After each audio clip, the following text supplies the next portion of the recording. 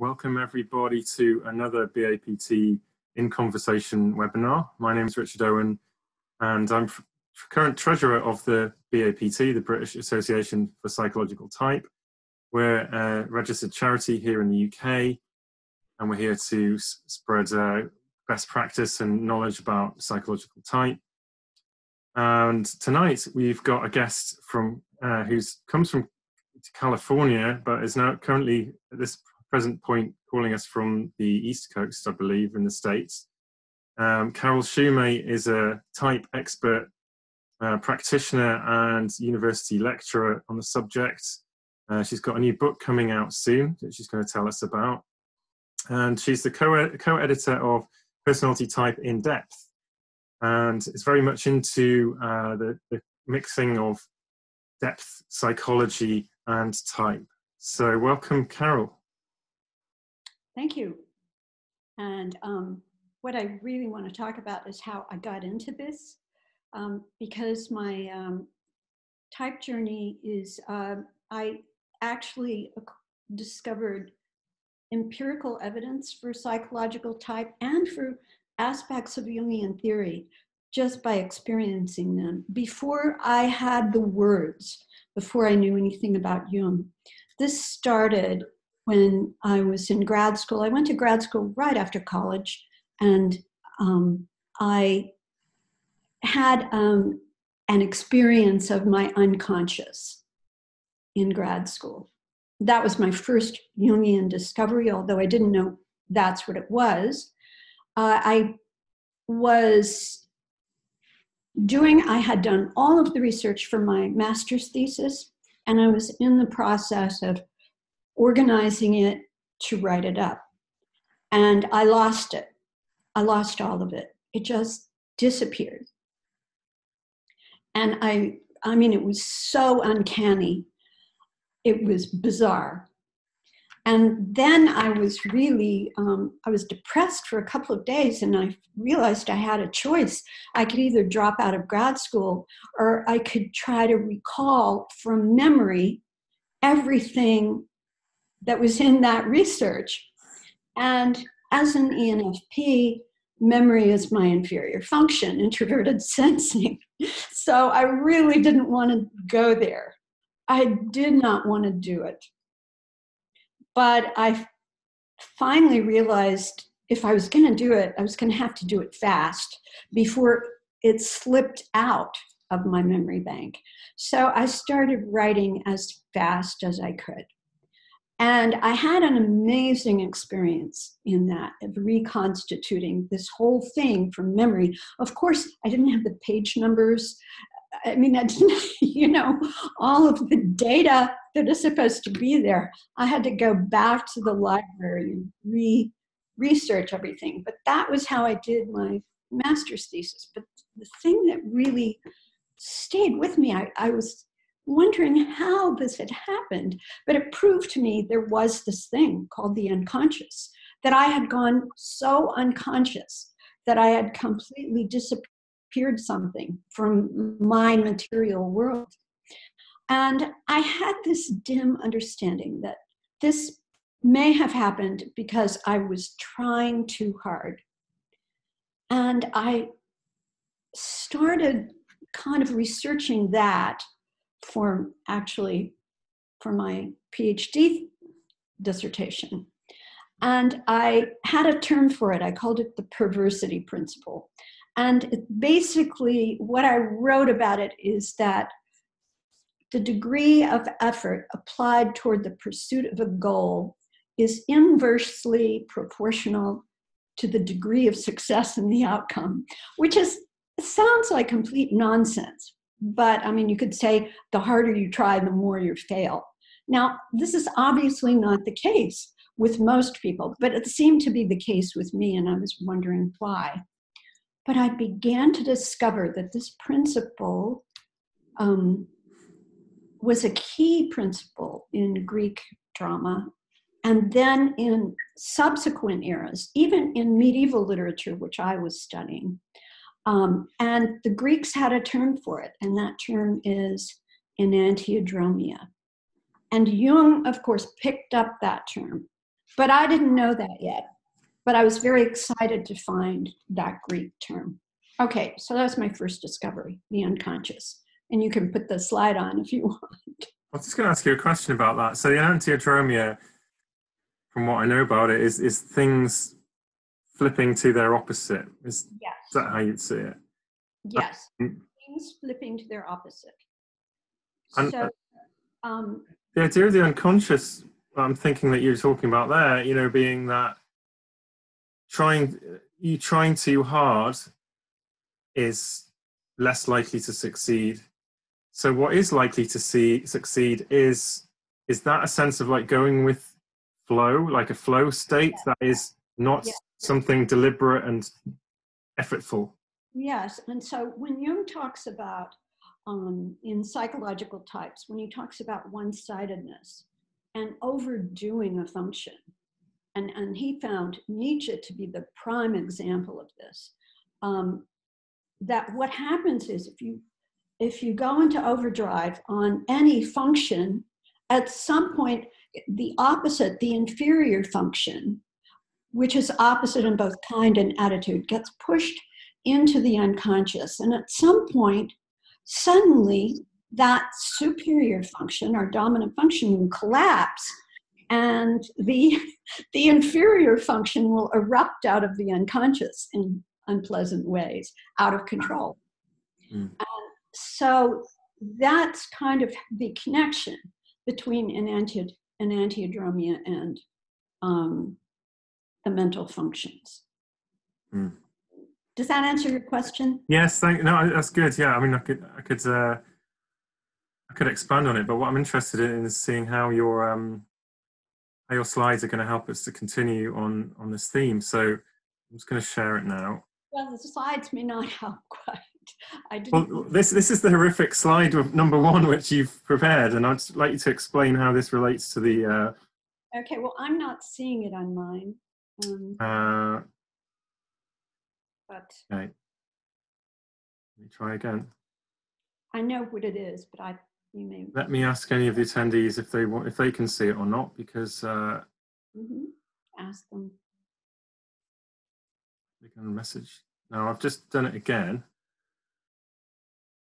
Are we having a bad day for sharing, or is it working? That's very interesting. She can see it. Catherine says she can see it. Okay. So I know what it is. So this historic photograph I just love shows a man with a knife in his hand, holding his head in the other hand. I mean, he's cut off his head with his own knife. And I think that's really a wonderful image of the kind of unconsciousness that I experienced, because my unconsciousness was self-inflicted. And I think that's very often the case. And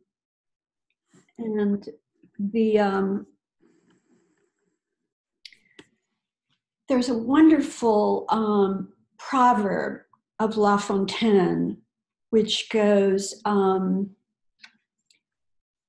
you meet your destiny on the road you take to avoid it, which I think expresses the essence of that. And when Jung was of that enantiodromia thing that happens, Jung actually made an explicit connection between enantiodromia and the trickster, because the trickster is the archetype within us that sabotages us, but it sabotages us to save us. And in my case with this thesis business, I had reached an impasse. I had all of my thesis research, and I had it for weeks, and I couldn't move forward on actually writing it. So then my inner trickster helpfully stepped in and lost it for me. Jung also uses the term poltergeist for the trickster, and I think that's a really good term for that. When I read that, I said, that's it. That's what happened to me. But we're jumping ahead a little bit. I want to go back to my first experience was the unconscious, and I didn't understand it. My second experience was an experience of type, when I was teaching writing. And I began to realize I could anticipate the kind of mistakes that people would make by their general demeanor in the classroom. And I could see these different personalities, knowing nothing about type. And I had little names for them in my head. There were the list makers, there were the debaters, there were the idea generators, and so forth. And then a colleague told me, oh, Jung has terms for those. That's extrovert, introverted sensation and extroverted thinking and extroverted intuition. And I was stunned because I really did discover it from experiencing it. So then I began to read up about type. And my first teacher in that score was Ann Loomis, who I mentioned because she's an ESFP, extroverted sensing type. Anne was a walking encyclopedia on type and also on Jung. She was president of the Jung Society for many years. So she really always had those two things in mind. And so she was a great teacher. But I still didn't understand anything about what had happened to me in grad school. And I didn't know anything about Jungian psychology. I've started using type, but Jung remained unclear to me until I met another sensing type, this time an introverted sensing type, and that was Bob McAlpin. And Bob showed me that my understanding of psychological type was really rather primitive. And he said, you really need to come to a workshop with John Beebe. So I went to this workshop, and then when John started talking about the trickster, I had this moment of revelation. Oh my goodness, that is what happened to me in graduate school. My trickster entered in.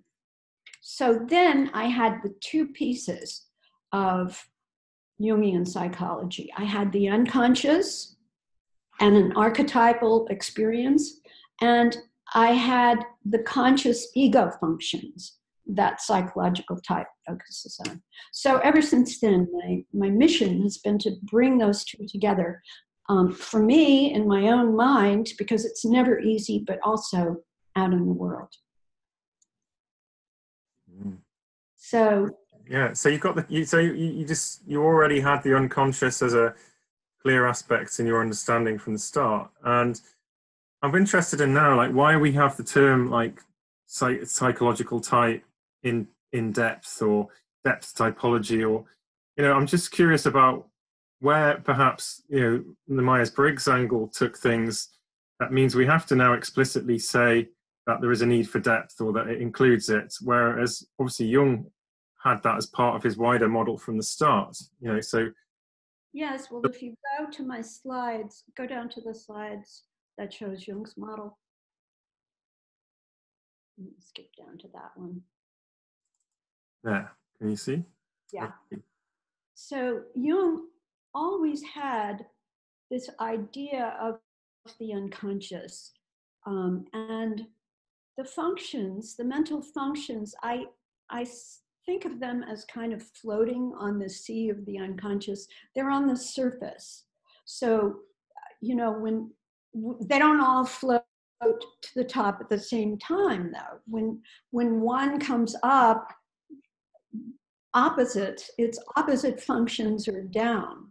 So down in the unconscious. So he saw this kind of movement up and down in the functions. And so he had this 8-function model, but he also knew there was an auxiliary function. So in his head, he did have an idea of a 16-type model, and he even referenced it at one point, mentioned it. But in addition to that, he of course talked about the archetypes at length, existing down in the unconscious. But the only archetype that he really specifically correlated with a function was the anima animus. And that, he very specifically correlated that with the inferior function.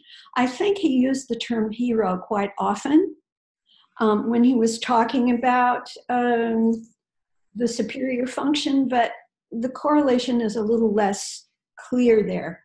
But certainly he had that idea in mind. And if you go to the next slide, you see Myers-Briggs model. Myers-Briggs identified the auxiliary function, and that created the 16 types. That was really what Jung had in mind. And I think Isabel Myers and Catherine Briggs knew very well that, of course, the unconscious is a big part of things. One of the reasons that they created this model was to help people see that, to help people see that if you're using your superior function, your inferior function is going to be down low, and that there are even aspects of your primary function that you're not aware of. For example, most of us don't even know we have functions, let alone what they are. So they were very well aware of the unconscious, but they were trying to codify Jung's system and make it acceptable to a wide audience. And I think they did a beautiful job. So adding the auxiliary function made 16 types. And of course, we all use the type codes. Incidentally, I've blacked out the tertiary function there only because my students find it confusing. But when Myers created her type model, she had the tertiary function in the same attitude as the inferior function. And so because I'm using the BB model in my classes, I blocked that off. But I do know that there's a perfectly legitimate theory that says that the tertiary is in the same attitude. I happen to use the BB model. Mm-hmm. Anyway, what was missing from the Myers model is the unconscious. And Hans Isaac, who's a personality theorist, said he critiqued her model on this ground. So if you look then at the next slide, the BB model fills that in. The BB model provides that missing unconscious aspect.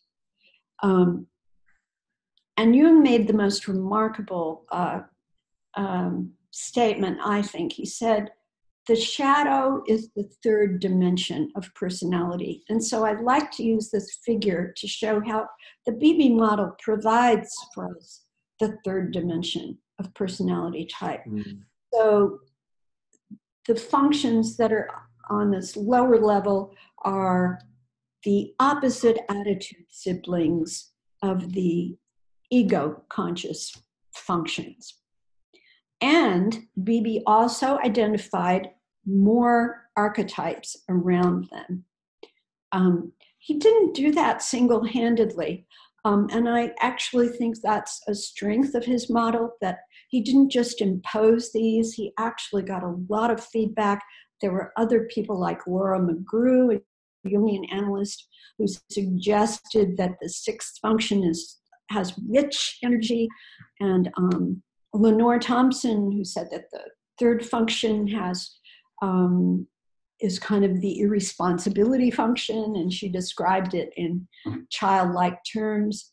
But BB pretty much codified that with the language, the terms, the archetypes, and of course he did extra research and discovered archetypal energies that no one had before. So, I mean, he made associations between known archetypes, the most common archetypes, and the functions. It's interesting, this three-dimensional aspect. I get that. It adds the depth, literally, and what I'm interested in is like really trying to get clear on how you understand the term unconscious. You already made a reference to it as how, an aspect had sort of come up, which you were doing things that you were not really aware of, I guess, during your thesis. Something happened, like you managed to lose something, and whatever you did to lose it, you kind of were not present with that happening. It was happening out of your awareness. And is that how you would define the unconscious? Like it's when things are happening that you are not presently aware of in a reflexive sense? Well, I mean, that's how I experience it. Jung said the unconscious is both personal and transpersonal. So there's the archetypal unconscious, the collective unconscious, which is everything that we have inherited from the human race. And then we have our personal unconscious, which develops out of our consciousness. Now, Beebe says consciousness is an emergent property of the unconscious. I guess for me, I saw it the other way around. For me, I was conscious, and then somehow the unconscious emerged out of that. But the way I envision it is as a kind of mirror opposite of consciousness, which I think is how Jung describes it. So that however much we make conscious, we're always raising our consciousness. We're always trying to become more conscious about things we were not aware of yesterday, and now maybe we are aware of them. But the more we do that, it seems to me that the unconscious continues to grow equally large. I don't think consciousness can ever outgrow the unconscious. At least that's what I understand of Beebe's model, because he said the unconscious compensates consciousness.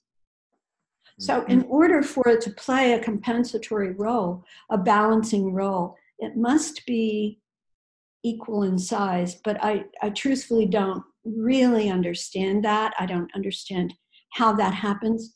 And it's very hard for me to make sense of that when I think of development and growth. And integration, oh my goodness, there's another big term. Maybe you can write about that and explain it. Well, I guess there's the theory of like what is the unconscious and where it comes from, and I guess I'm getting to what is the everyday experience of it, or the non-experience of it, because that's the point. Yes, exactly. It's a contradiction, because it's a non-experience. It's the thing that you're actually trying to become aware of. Right. Be aware of the mind carrying you off into experiences which you're not present with, and you may suddenly catch yourself in. And it's a very strange concept for people that haven't actually experienced that, even though it's quite easy to get a handle on if you do any kind of mindfulness exercises or anything, where you suddenly become aware that we're not just this conscious, rational agent making deliberate decisions all the time. Our mind is wandering and getting carried away and doing things, so that we're so absorbed in it almost constantly. And then we're almost interluding within that with our conscious mind directing things with an awareness that we actually feel is intentional. And the rest of the time, we're kind of sleepwalking almost through life. And it's quite a scary concept for people that kind of, and I can understand why people would deny that it even happens or exists. Yeah, and I think Jung saw so much value in the unconscious. I mean, that's part of what distinguished him from Freud.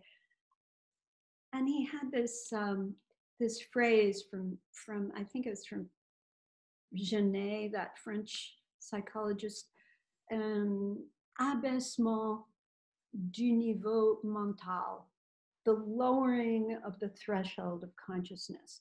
And this can be like everything in Jung. It can be a negative thing, or it can be a positive thing. And you know, it seems that we have to experience that lowering of consciousness in order to allow the unconscious to have its say, and in order to be receptive to insights that come out of the unconscious. So when Jung says in Memory Streams Reflections, he says, at this point, when he had his midlife crisis, he said, I could not even read a scientific book. I had to just let myself be carried along. And I think what he was saying to us, he was talking about Tao, which is often the Tao, or Tao, often described as a river or a stream that carries us along. And the term that he discovered in Asian philosophies was, and I really don't know how to pronounce this, Wu Wei, W-U-WEIE. And he talks about that, Wu Wei, and what it means. It's you could translate it in modern day English as effortless action, but it's a way of relaxing into the flow, as you say, but still somehow being active. But in order to do that, you do have to let go of that that will, which Jung was very clear that willpower is antithetical to the individuation process. Yeah, so, I like that. Well, yeah, Wu Wei, the concept, as I've read it, is, like you said, it's been described as a getting out of the way of nature. You know, stop getting in the way of what's naturally happening and emerging. Yes. So I think if we think of it in type terms, we can think of it as relinquishing our hold on the superior function. And allowing the other functions to come up to consciousness.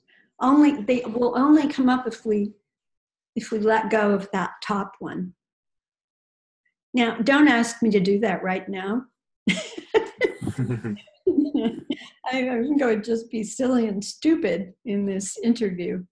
But I try to be open to whatever is going to happen. So if there are questions or, you know, if something crazy went on, I would say, wow, I wonder what that means. And where did that come from? And did I have any say in that? Did I have any responsibility for that? So how might this work then with the shadow, the functions which are potentially disturbing and destructive and uncomfortable that almost we've potentially had to suppress and learn to stop emerging because they've caused problems in our lives, you know, potentially when we were even young babies or children, you know, so we've packed them away. So how can we kind of productively allow those to emerge without running into problems? Yeah, that's a big question. And I think it's probably has to be answered individually, each person for himself. I think Jung, and especially if you read someone like Donald Kalshed, who works with children who are survivors of trauma, reading his case histories is like discovering incredible evidence for the archetypes and their activity in us, because he sees them in dreams of his patients. So he says that his patients have, and this is very interesting because it, you know, reflects Beebe's model, has both demonic creatures and beneficent creatures. And the term that Beebe uses for the beneficent side of that archetype is daimonic. So, I mean, Kalshed says I mean, if these are archetypes, they're coming up from the collective unconscious. And he says these are inside of us to help us or to harm us. It can be both. I mean, we have both of those. And I don't know how to make sense of that, truthfully, but he has so much evidence for it in his books that I think it is true. And I think when Jung writes cautiously about his clients and how, you have to be careful not to integrate certain things. You don't want to integrate an archetype. Probably don't want to integrate any archetype. That needs to remain in the collective unconscious. You can become slightly aware of it, but Jung says that people can become possessed by an archetype. I mean, so even if it's a positive archetype, you don't want to be possessed by it, because then you lose your individuality. And I think that was the worst fate that could befall somebody, as my reading of Jung, that then you just become fused with the archetype. You become a caricature of. Yeah. And I guess that's where people recognize, it makes for good films and so on, where characters come up that are so, yes, one way of behaving in a very caricatured way. Right. And I think when Jung talked about being possessed by an archetype, it's absolutely riveting to read that, because as he's describing it, you just know. I think he was writing that in the late 20s or maybe he wrote most of that right after the war. You can just see he's got Hitler in mind, that Hitler was that kind of archetypally possessed person. And he said when an individual becomes possessed by the archetype, he takes on all of these attributes that are not his, that belong to the archetype. So then he seems larger than life and more powerful and charismatic and all of that. And I think for me, this explains so much of why we see crazy people becoming powerful political leaders, because they have allowed themselves to become possessed by some archetype. And I guess, like you said, because collectively we all have those aspects within us, then it triggers that in us, it awakens that aspects in us, and becomes contagious, as like Jung wrote a lot about that kind of thing. Right. And so what I see, I think Jung gave us an amazing antidote to this with his psychological types. I think type and the mental functions, they're so specific, they're so real world. It's the antidote to that underbelly of our psyche that we need. We need the archetypes, but we also need the directed functions. We need to have ego consciousness, and we need to have preferences. I mean, Jung, I think, is very clear that we need that. Differentiating preferences early on is part of the individuation process. At one point, he says individuation is a process of differentiation. So when we differentiate those preferences, yes, we may go into excess with them, but that's a necessary phase of development. That helps us. One way it helps us is when he talks about participation mystique, and he says we can, this is the state of primitive man, which, by the way, I don't think he denigrates primitive man at all. I think he says we all need to be more in touch with our instincts like primitive man was. But this participation mystique, where the primitive man sort of merges with his environment, Jung says we need to develop extroversion and introversion, because that's what enables us to see what is outside as outside and what is inside as inside. And only then can we see and understand what our projections are. And so for me, Jung's typology is just this brilliant scheme which enables us to actually see our projections. And we can see them by knowing our psychological type and then realizing, oh, the functions we don't like so well, we project them negatively onto other people, and generally we project them onto other people who have those functions as they're higher up in their type. So then we began to realize we have biases against other personalities. And when we discover that, then we discover, oh my goodness, we have biases against those parts of ourselves. So we haven't, fully accessed all the assets that are available to us by keeping some of those functions down. It's a wonderful description of exactly what the phenomena of type is, what the problem is how we recognize it.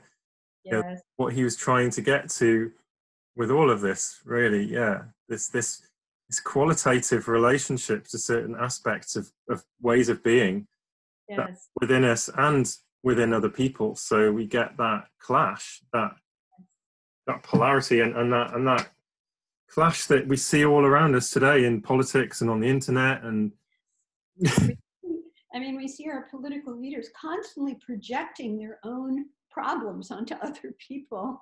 And it's so real, but some people would deny that type's even a thing. But I think the way you've just described it, we need to go back to rooting it in, well, this is the phenomena you can see so clearly, and this is the theory that was designed to explain and understand it. Yes, yeah. What I'd love to do, we've got maybe about 7 minutes left, is just going back to the slides, and I really want you to tell us a little bit about your book that's coming up. I'm going to put up a slide of the title now, because I know you've been working very hard on this, and it's coming out quite soon. Is it being Here we go. Published by Routledge. When is the publication date? August is the projected date. Maybe, I hope it would be sooner, but I don't know. I haven't actually turned it in yet. I've written it and I've done all the figures, but I am still getting feedback from people. So, some people in British APT have been very helpful. Roy Childs and John Haxton, I'm very grateful for their feedback on I have a science chapter, and which I felt that I had to write because there's so much negative press about the MBTI and MBTI type that I thought I could see people really don't understand it. And so I didn't want to do that, but I had to, take on that as an argument and make an argument on behalf of Jung's theory and also of Myers and Briggs's work, which I think their work was pretty brilliant. Anyway, what aspect of the slides do you want to talk about?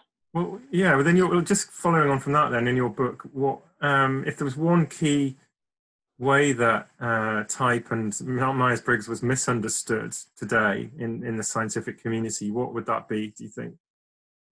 Oh gosh.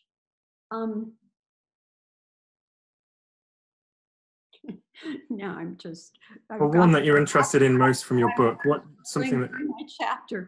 I think they.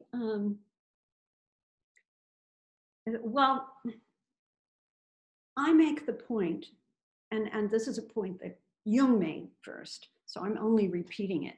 Jung said the only kind of thinking that Western civilization recognizes is the extroverted kind of thinking. And he saw all of civilization post-Enlightenment as being an extroverted thinking, dominated enterprise.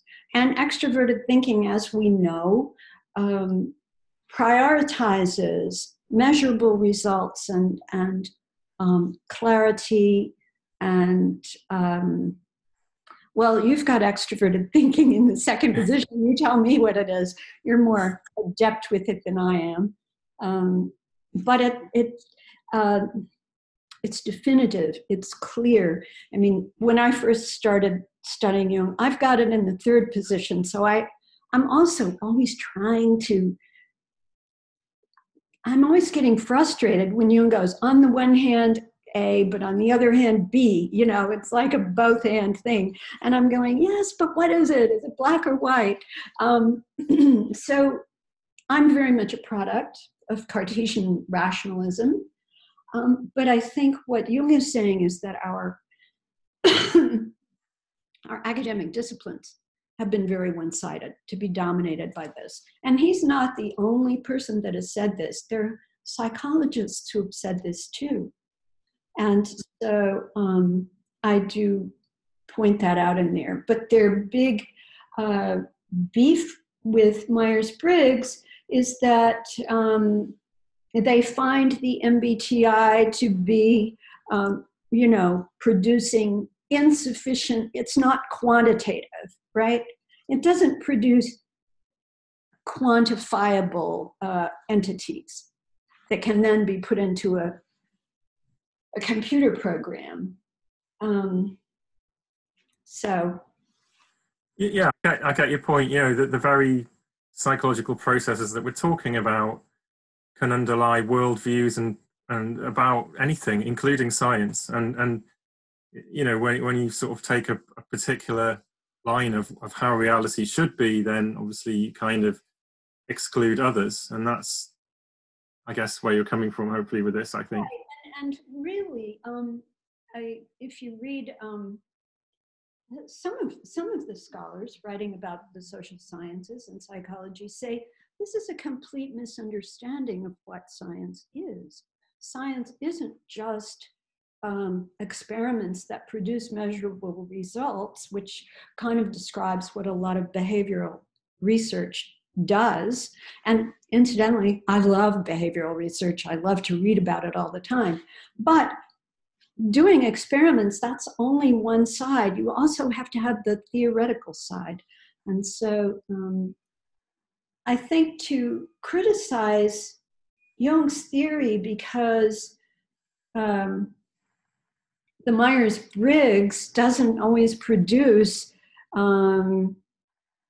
results that are the same every time, it's kind of like criticizing Einstein's theory because we don't have telescopes that can see gravity waves, you know? I mean, they're critiquing Jung's theory because of the instrument used to assess it. It's just, I mean, to me, that's crazy, but. I really look forward to reading that in your book, actually. And I just want to show another couple of things that you've got, slides you've given us for what to expect. You're going to have some stuff about body language and being able to recognize how type preferences can affect that as well. Yes, I have a lot about body language in the book because, and I think this comes right out of Myers and Briggs. This was one of their discoveries. You know, judgment and perception were already part of Jung's theory, but Myers and Briggs, when they developed this type code, which is crazy in some way and very difficult to teach and get people to understand, but because of the type code with J's and P's on the ends, they discovered this pattern that Jung himself hadn't even seen, which is that J's seek closure and P's seek openness. And that has all kinds of implications for, and it expresses physically in body language. And it was really Paul and Barbara Teeger's book that made that clear to me. They first did all the work on that. Paul Teeger was a jury consultant, and he would help lawyers understand who to select for a jury. He would figure out their type just from seeing them walk into a room. Then I have taken that and identified body language and facial animation and gestures associated with the different mental functions. Now, what I don't know is, for example, I can see that introverted thinking types have a very characteristic way of using their eyes, both the ISTPs and the INTPs. What I don't know is whether all of us have that attribute when we're using an introverted thinking function. I don't know. But I can certainly see a lot of evidence of, I'm trying to make conscious what we type practitioners do all the time unconsciously. And I think type practitioners do this very well, and I think it's thanks to Myers and Briggs's research. I think type practitioners see dozens and dozens, if not hundreds, of people that they assess. And so then they can begin to identify types just from meeting them, just from seeing them. And they get a really good sense of whether somebody's reported type is really the true type or not. And I met people at APTI conferences way back when who were just amazing at that. So I knew it was possible. So I'm trying to increase my ability in that regard. That's fascinating stuff. And then lastly, this is another aspect. So this is you describing from Beebe's model what to expect from the different functions showing up with the particular archetypes in Yes. all the different configurations, which I know is a huge task. There's 64 different combinations. And is it something that you're publishing all of those in your book? Yes. And I had to take a very small section to get it onto the slide and make it readable. The introverted sensing in the third position, that is a full page of text in the book. So I had to squeeze it down quite a bit. I got this information originally. It started with a database of information that I compiled from when I was working with Bob McAlpin in Type Resources. And Type Resources co-sponsored or sponsored BB workshops. And so the participants in those workshops, in those early workshops, BB did this wonderful thing. They would last for, 3 or 4 days. I mean, we would go through every single archetype in some workshops, or in other workshops, we'd go through every single function. And the reports that participants made from those workshops was a good beginning. Now, what was missing from those workshops, though, a lot of what was missing was sensing types. We didn't have very many sensing types. So I had to do a lot of extra research on that. And incidentally, I find that sensing types are among the best at identifying psychological type through body language. And maybe it's because they pay attention to that literal level of reality. They see these small changes in the face and so forth. It's amazing. So I learned a lot from sensing types about psychological type. And when I have a problem figuring out someone's type, I have two extroverted sensing types that I go to. One is an ISFP and the other one is an ESFP. So I'm not sure why that is, but they seem to be really good at it. That's fascinating. So it's a really packed book with all kinds of really forward-thinking stuff in it, and I'm really looking forward to reading a copy of that in the summer this year, summer 2020. You're very kind to say so. Projection and personality. So yeah, we're looking forward to that. So best of luck with the rest of that, finishing it and editing it and everything. very much. I'd love to continue the conversation, but sadly we've gone a bit over time and going to have to end this. But are you coming over still to the conference in April in the UK? Yes, I am. I'm giving a presentation on type and body language. Well, there we go. So and I think that's good because we've seen a bit of that last year, and seeing the videos actually brings it to life. So that sounds like a really interesting talk. And that's the BAPT conference, April this year in Milton Keynes, the UK. So it's now open for booking and registration. We've got people registering. So if anyone out there wants to get a place, now's the time to do it. Yeah, well, we'll see you soon then in the UK. And all the best. And thank you so much for joining us today. Thank you for inviting me. It was a pleasure. Great. Thanks, Carol. Cheers. Bye-bye.